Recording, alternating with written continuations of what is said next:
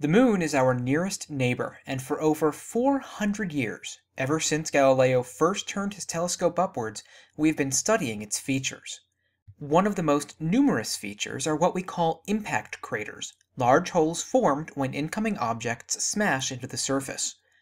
Over the years, many different people have cataloged craters on the Moon, from early catalogs based on Earth-bound telescopes to more recent ones based on our latest lunar orbiting probes. One assumption in those catalogs is that any given researcher is going to identify the same craters, or at least do so with little variation from person to person. This was tested briefly in 1970 in a study tucked away inside of another paper, but the question was practically untouched, until now. A new study is the first of its kind to examine how different, independent crater analysts will identify craters in a given region of the Moon. This work had 8 different expert analysts with 5 to over 50 years of experience, all studying the same region and looking for craters. What we found was that experts can vary in their numbers by up to a factor of about 2.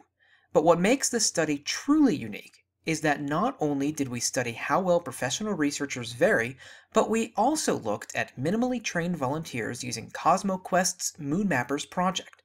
This project asks volunteers from around the world to identify craters and other features on the Moon to help us do scientific research. This is the first paper to come out of this work, and what we found is that even though there is typically more variation from one volunteer to the next, the power of crowdsourcing means that the overall average of volunteers is within the range of experts. In fact, not only is it within the range of experts, but it's very close to the average of the 8 professionals who also examined this region of the lunar surface. We've only just begun to tap the usefulness of crowdsourced feature markings through CosmoQuest's Moon Mappers, Asteroid Mappers, and Mercury Mappers portals. With this first study, we can now point to these projects and say that volunteers, as a group, mark these features just as well as professional researchers, meaning that we can use the power of the crowd to gather more data than we ever thought we could before.